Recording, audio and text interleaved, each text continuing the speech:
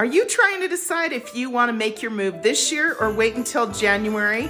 Every year I help sellers make this call.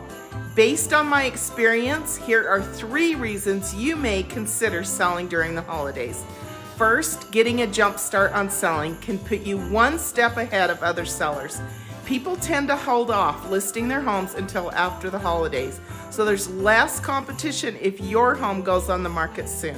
Second, get in front of very serious buyers. The people that are looking for a home between now and the end of the year want to make a decision as soon as possible. And third, use your equity for the next move. Sellers still have massive amounts of equity. And if you're thinking about moving, you may decide to put your house on the market now. Give me a call and maybe you can even celebrate 2024 in your new home.